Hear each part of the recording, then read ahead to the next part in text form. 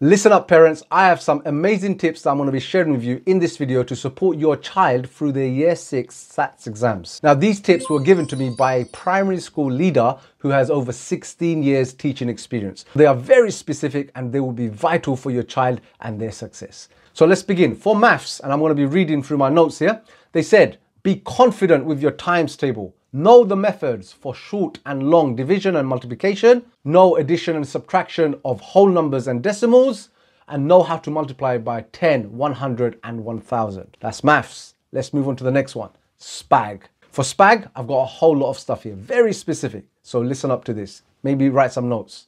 Your teacher will read out a sentence for you and you have to spell the missing word correctly. Now, if the word is in the middle of a sentence, don't begin with a capital letter.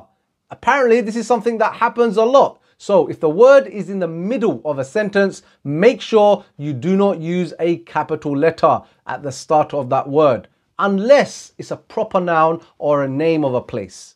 For that, use a capital letter, because you have to use a capital letter there. Only use a capital letter if the word is at the beginning of a sentence. Number 2. For the grammar and punctuation paper, you must ensure that the spelling, grammar and punctuation are all correct. If even one of these things is missing or incorrect, then you will be marked wrong, even if that was not the focus of the question. So be very mindful of that, guys. Make a special note of that. For spelling, there will be a key stage 2 statutory word list for Year 5 and 6, which you can download from the government website. I'll leave a link in the video description. So make sure that your child is able to spell all the words on that list, because some of these words may be included in the spelling test or based around those spellings. So make sure that you go to the government website and download that list and get practicing on spelling those words. Now, moving on to reading. Now the reading is an hour-long paper of free texts, and questions are based on all free texts. It is advised, they advise you. So remember who this is speaking to you, a very, very experienced primary school leader. It is advised to spend 1 hour split into 20 minutes per text.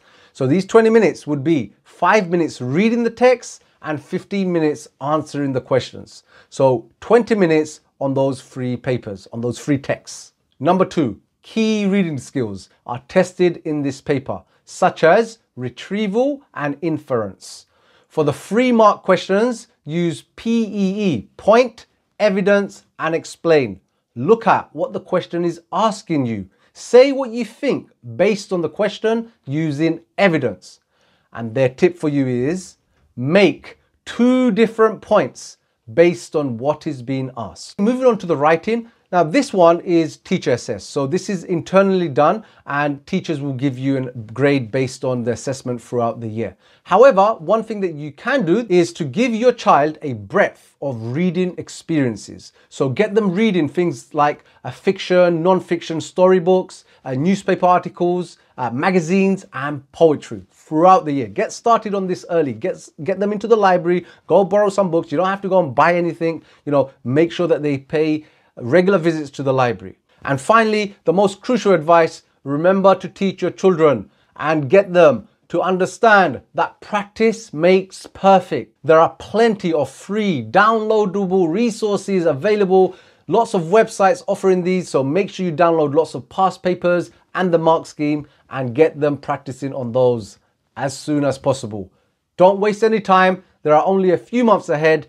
These are young kids, guys. Yeah, I'm sure you know this. They get very, very upset. They don't like the pressure. So the earlier you get them used to this, the better it will be. And when they go into those exams, they will feel that confidence and God willing, they will be successful. If you found benefit in this video, please give it a like and make sure you follow and share this with your friends and family. Bye for now, guys. All the best.